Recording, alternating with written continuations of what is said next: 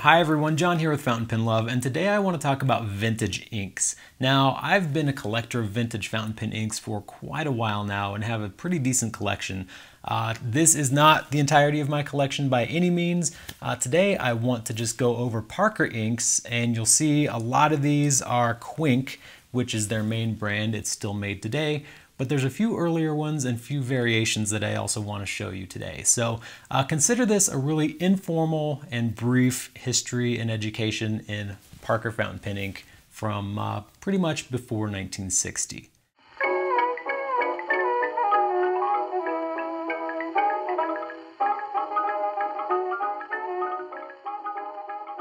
So what I want to start with is the oldest Parker ink that I have, and that is this Parker Duofold ink. Now this is not Quink.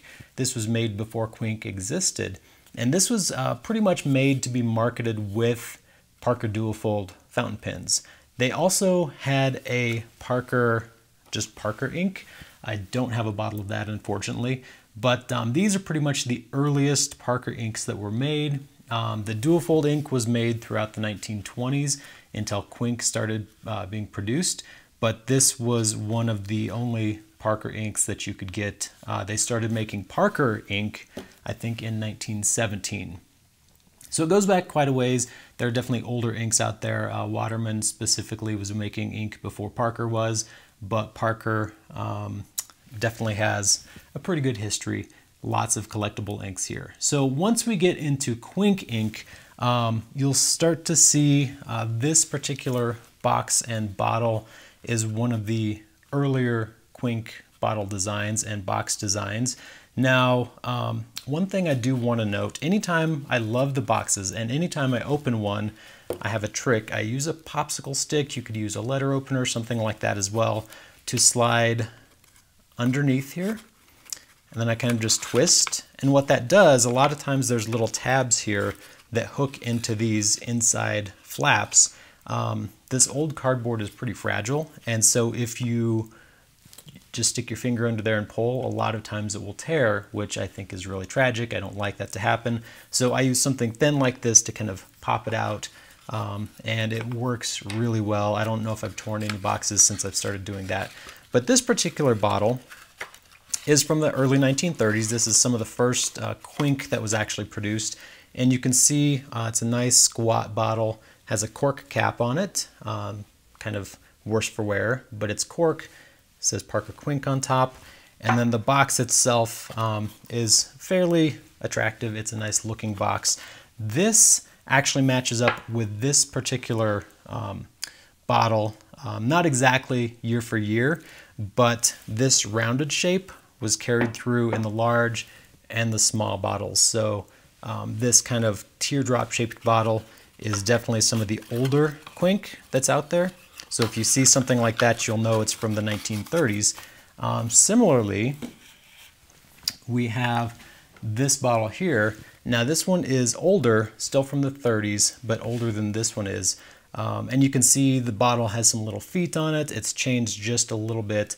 Has a screw top cap instead of a cork. So this is from the late 1930s and much more closely aligns with this bottle here, even though they're both really, from the same general era as far as Quink is concerned.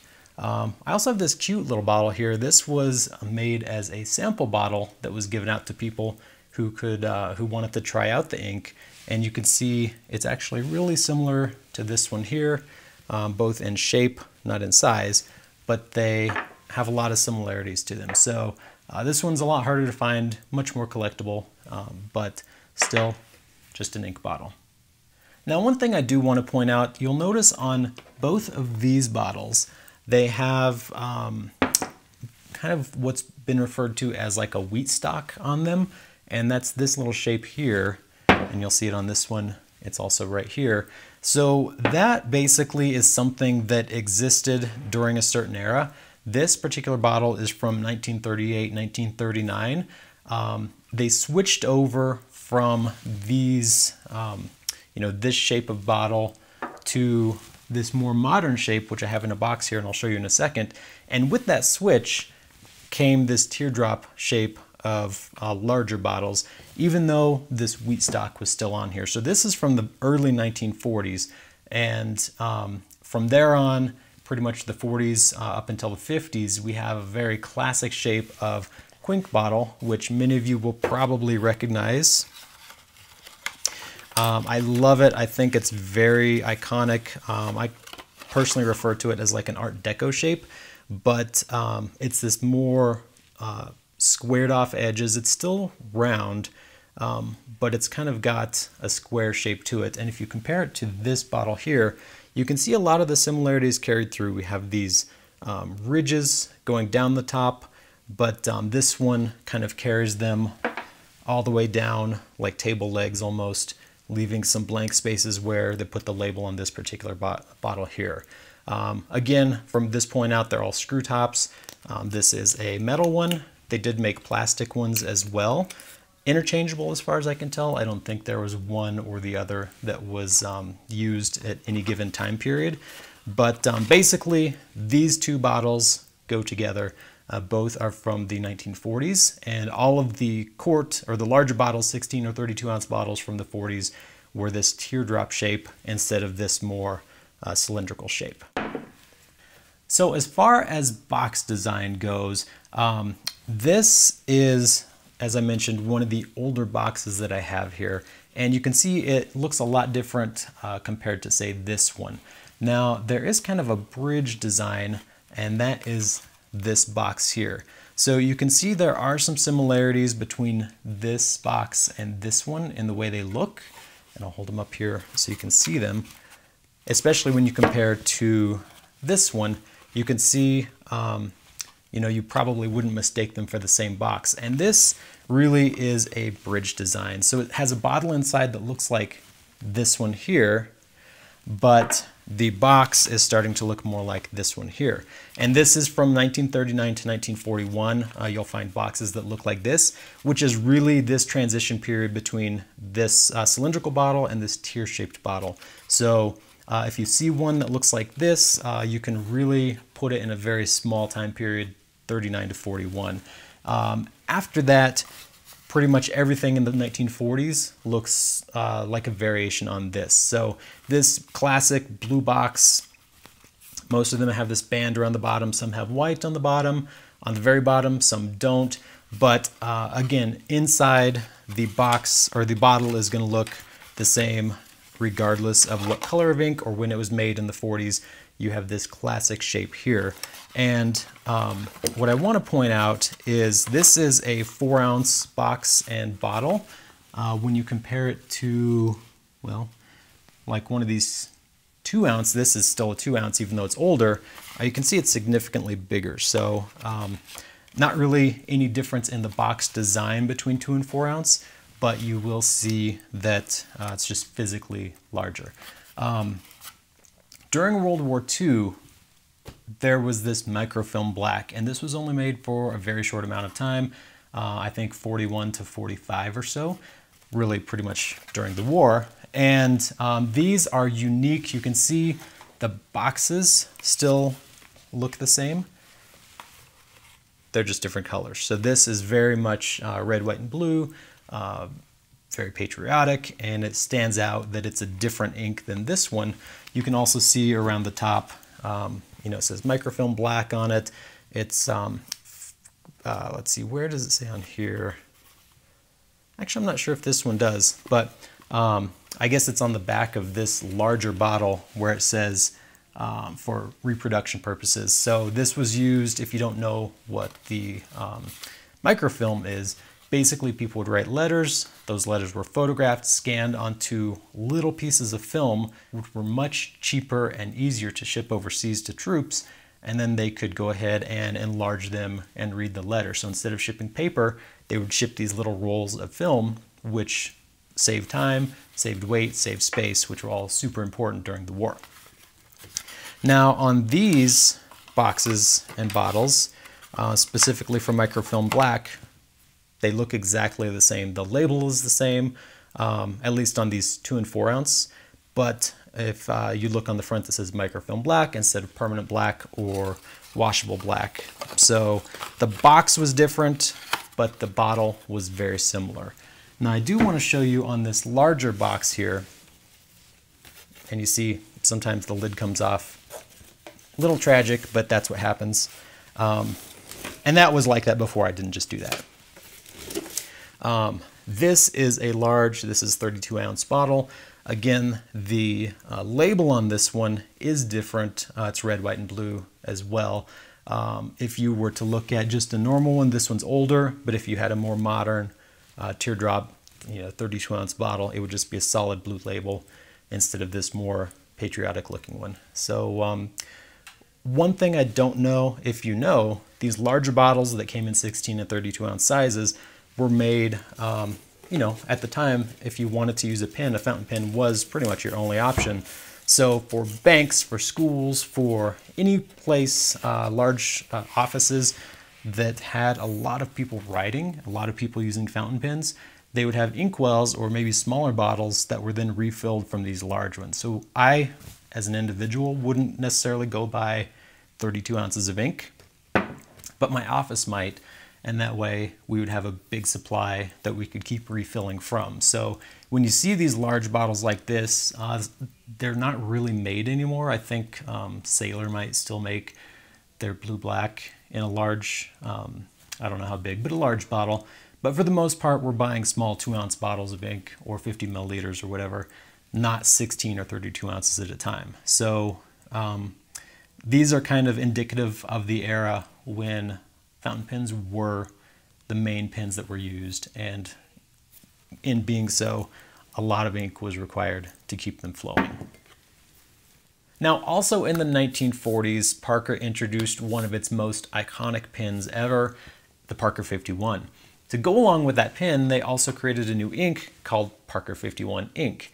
The idea behind this ink was it was faster drying, so that it would flow out of the pen, almost dry instantly on paper. I think it says on here somewhere, dries almost instantly, completely permanent.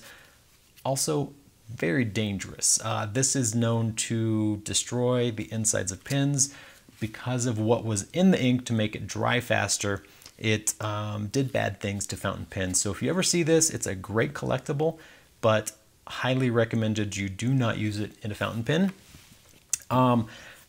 That was made throughout the 1940s until I think 1948 or so.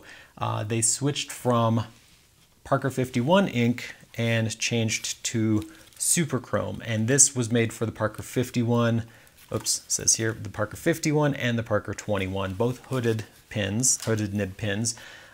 It started out in these cool tins, and you can hear that's metal. Very attractive. I think a great way to get people to take notice and buy it. It definitely looks different than any bottle or packaging that's out there. I'm assuming, I'm just guessing on a lot of this, that the metal was too expensive or too hard to make, so they switched to a cardboard. Still has a metal top on it, but it's like a cardboard sleeve, which I love. I think it's super cool as well. So both of these, Parker Superchrome. Now these say they were only made for the Parker 51 pen. I think the 21 didn't exist at the time. Eventually, this is from 1948. Eventually, it started saying for the 21 and the 51. And you can see on the box it has a hooded nib. Could be a 51 or a 21 probably. But same as the Parker 51, very dangerous inks to use in a pen. They will eat your pen and potentially do damage that's permanent and severe. So great to look at, great to collect. I would recommend against using it in a fountain pen if you come across it though. Towards the end of the 1940s, Quink was still going strong. We had boxes that looked like these. Eventually, the packaging changed to something like this. So you can see here, there's a definite difference between these, but also a strong similarity. Just a little bit cleaner design, a little bit less words on the sides. Don't let the color fool you. These were always blue pretty much. They started putting the ink color as the box color in this, and this is from 1948 as well. Now, sometime around 1950, they changed the design to be a little more flat, and that matches up really well with these as well. You can see they changed from more of a round design to a square design. So the boxes look very, very similar here, but if you look inside at the bottles themselves, this bottle, exactly what you would expect out of here, it's still this classic shape that you would expect from a Quink bottle. 1950 though, things started to change. So you could see this box was more rectangular. Get this out of here. The bottle became more rectangular as well.